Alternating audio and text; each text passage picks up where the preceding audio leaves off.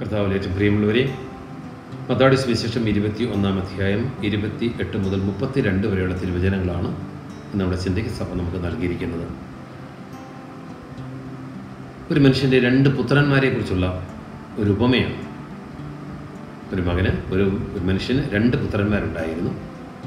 അതിലൊന്നാമനോട് അവൻ ചെന്ന് പറഞ്ഞു, നീ ഇന്ന് പോയി എനിക്ക് വേണ്ടി മുന്തിരിത്തോട്ടത്തിൽ ജോലി ചെയ്യണം. അവൻ പറഞ്ഞു, ഞാൻ പോകാം. വളരെ സ്നേഹത്തോടെ ഔദാര്യത്തോടെ അവൻ സമ്മതിച്ചു. പക്ഷേ അവൻ പോയില്ല. രണ്ടാമനോട് അവൻ പോയി പറഞ്ഞു, നീ ഇന്ന് പോയി എനിക്ക് വേണ്ടി മുന്തിരിത്തോട്ടത്തിൽ ജോലി ചെയ്യണം. അവൻ പറഞ്ഞു, എന്നെ കൊണ്ട് സാധ്യമല്ല. പക്ഷേ എന്നാൽ അവൻ രണ്ടാമത് പശ്ചാത്തപിച്ച് അവൻ പോയി ജോലി പിതാവിന് വേണ്ടി ചെയ്തു. ആ പിതാവ് ചോദിക്കുന്നു, ഇവരിൽ ആരാണ്, യേശുദമ്പുരാൻ ചോദിക്കുന്നു, ഇവരിൽ ആരാണ് പിതാവിൻ്റെ ഇഷ്ടം നിറവേറ്റിയത്? നമുക്കെല്ലാവർക്കും അറിയാം, രണ്ടാമൻ. ഒന്നാമൻ വളരെ മാന്യനായിട്ട്, വളരെ വിശ്വസ്തനായിട്ട്, പിതാവിനോട് വളരെയധികം പരിഗണനയുള്ളവനായിട്ട്, അനുസരണമുള്ളവനായിട്ട്, വിദ്യയുള്ളവനായിട്ട് കാണപ്പെട്ടു. പക്ഷേ അപ്പൻ്റെ ആഗ്രഹം നിർവഹിക്കുവാനായിട്ട് അവന് സാധിച്ചില്ല. രണ്ടാമൻ നിഷേധിയായിട്ട്, താന്തോന്നിയായിട്ട് കാണപ്പെട്ടു. പക്ഷേ അവൻ പശ്ചാത്തപിച്ചു, അവൻ അനുദപിച്ചു, അപ്പൻ്റെ ഇഷ്ടം നിറവേറ്റുവാനായിട്ട് അവൻ ശ്രദ്ധിച്ചു. എന്താണ് കർത്താവിനോട് പറയാൻ ആഗ്രഹിക്കുന്നത്?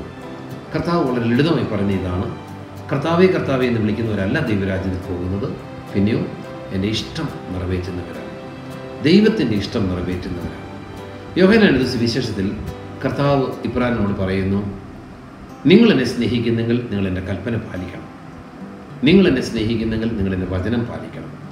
ദൈവത്തെ സ്നേഹിക്കുന്നതിൻ്റെ 2 ഉദാഹരണങ്ങളാണ് ദൈവപ്രമാണങ്ങൾ അനുസരിക്കുകയും ദൈവവചന അധിഷ്ഠിതമായി ജീവിക്കുകയും ചെയ്യുക.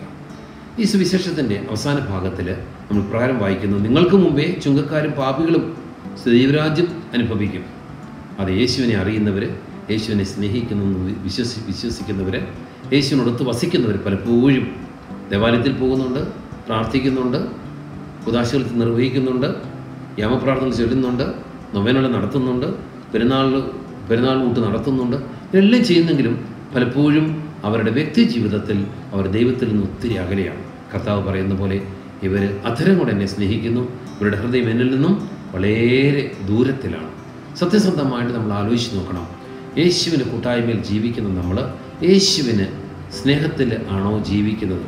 യേശുവിൻ്റെ വചനം അനുസരിച്ചാണോ ജീവിക്കുന്നത്? യേശുവിൻ്റെ പ്രമാണങ്ങൾ അനുസരിച്ചാണോ ജീവിക്കുന്നത്? അതോ ദേവാലയത്തിൽ പോവുകയും നമുക്ക് ഇഷ്ടമുള്ള പോലെ ജീവിക്കുകയും ചെയ്യുകയാണോ? നമ്മുടെ പാപത്തെക്കുറിച്ച് നാം പശ്ചാത്തപിക്കാറുണ്ടോ? അനുദപിക്കാറുണ്ടോ? പാപമോചനം പ്രാപിക്കാറുണ്ടോ? മാനസാന്തരത്തിൻ്റെ അനുഭവത്തിലേക്ക് നമുക്ക് വരുവാനായിട്ട് സാധിക്കുമോ? അപ്പോസ്തലനായ പൗലോസ് പറയുന്ന പോലെ, എനിക്ക് എന്നെങ്കിലും എപ്പോഴെങ്കിലും പറയാനായിട്ട് സാധിക്കുന്നുണ്ടോ? എനിക്ക് ജീവിതം യേശുവും അത് നേട്ടവുമാണെന്ന് പറയാൻ സാധിക്കുമോ? ഞാൻ ജീവിച്ചാലും ഞാൻ മരിച്ചാലും എൻ്റെ യേശുവിനോടൊത്ത് ജീവിക്കുകയും എൻ്റെ യേശുവിനോടൊത്ത് മരിക്കുകയും ചെയ്യുമെന്ന് എനിക്ക് പറയുവാനായിട്ട് സാധിക്കുമോ? ഒന്നിനും ദൈവസ്നേഹത്തിൽ നിന്ന് അകറ്റത്തില്ലെന്ന് പറയുവാനായിട്ട് എനിക്ക് സാധിക്കുമോ?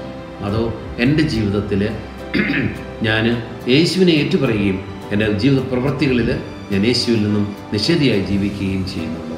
നാം ഈ 2ാമത്തെ മകനെക്കുറിച്ച് ചിന്തിച്ചാൽ, ലോകത്തിൽ യേശുവിനെ അറിയാതെ ജീവിക്കുന്ന ഒത്തിരി പേരുണ്ട്, യേശുവിനെ അകന്ന് ജീവിക്കുന്ന ഒത്തിരി പേരുണ്ട്, കവദാശ ജീവിതത്തിൽ പങ്കെടുക്കാത്തവരുണ്ട്. പക്ഷേ അവരൊരുപാട് നന്മയിൽ ജീവിക്കുന്നു എന്ന് വിചാരിക്കുക, പുണ്യത്തിൽ ജീവിക്കുന്നു ജീവിക്കുക, വിശുദ്ധിയിൽ ജീവിക്കുക. കർത്താവ് ഈ 2ാമത്തെ മകനെക്കുറിച്ച് പറയുന്നത് അതുതന്നെയാണ്.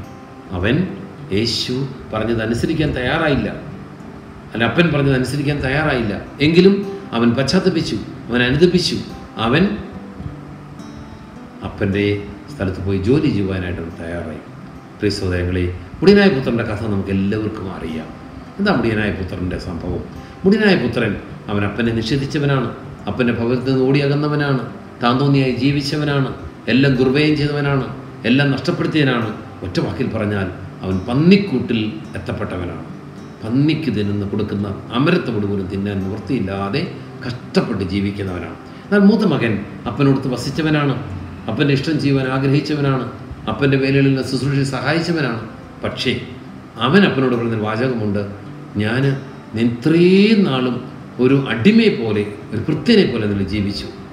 ഒരു മകനായിട്ടല്ല അവൻ ജീവിച്ചത്, ഒരു ഭൃത്യനായിട്ടാണ്. എന്നാൽ 2ാമൻ പശ്ചാത്തപിച്ചു, അനുദപിച്ചു, അപ്പൻ്റെ അടുക്കൽ വന്ന് പറഞ്ഞപ്പാ, ഒരു മകനെന്ന് വിളിക്കപ്പെടുക യോഗ്യതയില്ല, വേലക്കാരനെ പോലെങ്കിലും എന്നെ കരുതണം.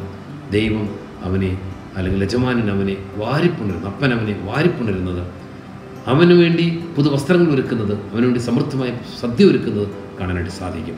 പ്രിയ സഹോദരങ്ങളെ, ഇന്നത്തെ സുവിശേഷം നമ്മളോട് പറയുകയാണ്, നമ്മുടെ വാക്കുകൊണ്ടല്ല നമ്മൾ ദൈവത്തെ സ്തുതിക്കേണ്ടത്, മറിച്ച് നമ്മുടെ ജീവിതം കൊണ്ട്, നമ്മുടെ പ്രവൃത്തികൾ കൊണ്ട് ദൈവത്തെ സ്തുതിക്കാനും മഹത്വപ്പെടുത്താനും നമുക്ക് സാധിക്കണം.